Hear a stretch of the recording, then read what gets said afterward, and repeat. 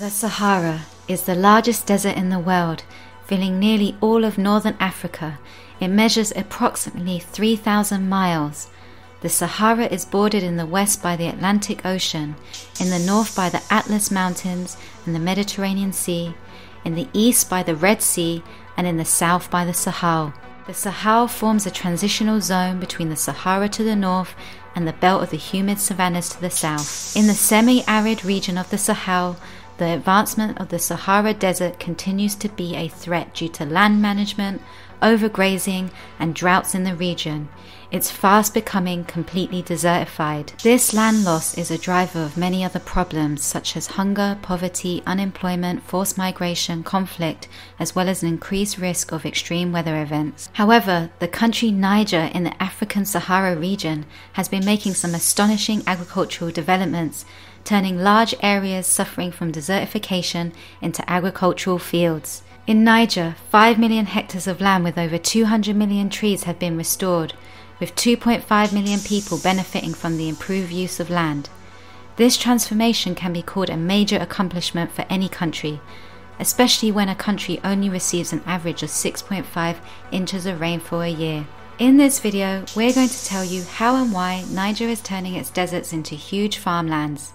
So stick with us and let's dive into today's video.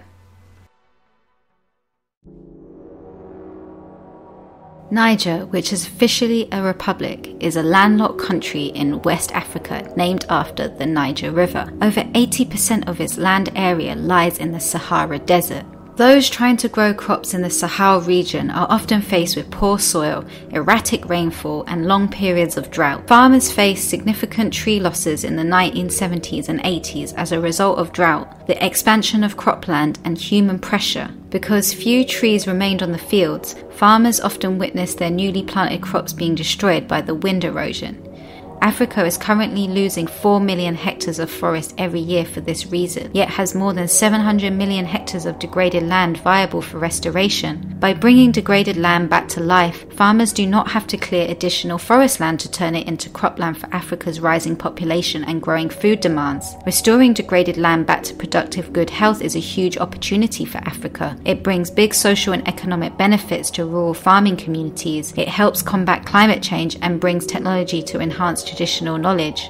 One of the main regenerative initiatives, which is restoring 5 million hectares of land in Niger, is Farmer Managed Natural Regeneration, known as FMNR. FMNR is a low-cost land restoration technique used to combat poverty and hunger amongst poor subsistence farmers by increasing food and timber production and resilience to climate extremes.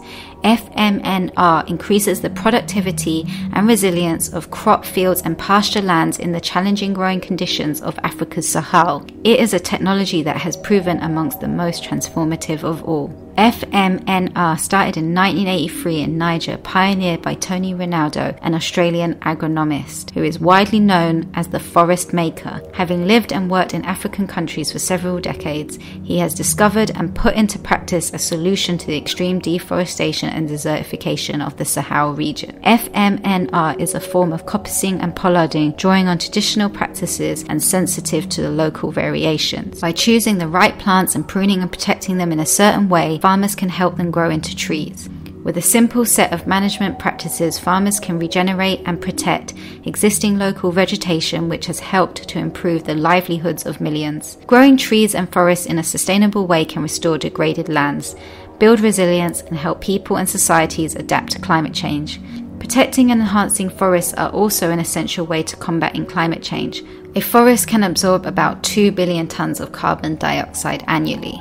FMNR technique is hugely successful compared to tree planting schemes, which have a notoriously low success rate. Scarcely 10% of seedlings survive the heat and dust storms of Niger, and the surviving ones would be eaten by goats or cut down by people for firewood. Success came when Tony Rinaudo noticed that the millions of small bushes in the savannah were actually stumps of trees growing back.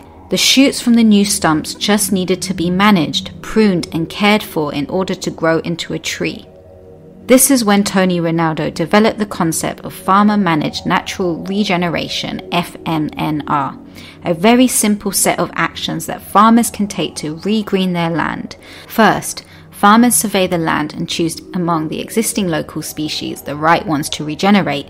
Second, farmers select the few stems that they want to grow, while cutting the rest to be used as fodder, mulch, or similar. Then the selected stems are pruned to halfway of the trunk.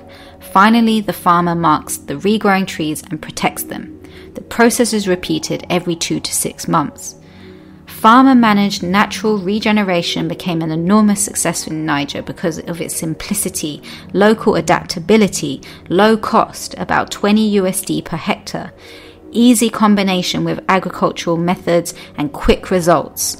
The methods spread through peer-to-peer learning among farmers, with limited need for outside intervention. In Niger, 5 million hectares of land with over 200 million trees have been restored this way, with 2.5 million people benefiting from the improved use of land, and at least 25 countries, mainly in Africa, are already using this method. What makes FMNR so important is the fact that it's using these natural techniques to solve agricultural issues, instead of favouring more quick alternatives that use harmful chemicals. A technique that Tony Rinaudo learned from a young age brings more destruction. Growing up in the agricultural region of the Ovens Valley in northern Victoria, Tony felt worried about the environmentally destructive farming practices in his region. At that time, they were using planes to spray the crops. Tony Rinaudo said that the chemicals would kill the fish in the stream, and that they would also clear fell the native bush, which he loved, and they replaced it with monocultures of pines. It's this unique experience that enabled Tony to search for natural solutions when attempting to regreen the desert, which creates long-term food security, abundance and wealth for the local people, instead of reaching for short-term quick rewards with chemical pesticide use that ultimately causes more destruction in the long run. In recent years, the UN, the EU and the charity Oxfam have all been financially supporting the practice of FMNR in Niger. And in July 2020, Niger became one of the first countries globally to adopt a presidential decree regulating and promoting the practice of FMNR. This increases the adoption of FMNR by farmers and pastoralists. The results of FMNR have been astounding. Arable land has almost doubled since the 1980s, creating improved food security and better nutrition for millions of people, increasing household gross incomes by an average of 18 to 24%. Environmental degradation and desertification have also been reversed across some 5 million hectares of land. Tree density has 10x since its all-time low in the 1980s. Around 200 million new trees have grown, with a production value of over 260 million. It's no surprise that this innovative yet simple technique is spreading all over Africa and making positive changes to the environment and the people who live there. That's it for today. If you enjoyed this video, make sure to smash the like. If you want more content like this, then hit the subscribe button with the bell notification on. Leaf of Life is a small unpaid team creating solutions-based content about sustainable and environmental problems the world is facing. We rely on our patrons who support this channel. If you wish to become one, please check out our links in the description. Thank you for watching. Until next time.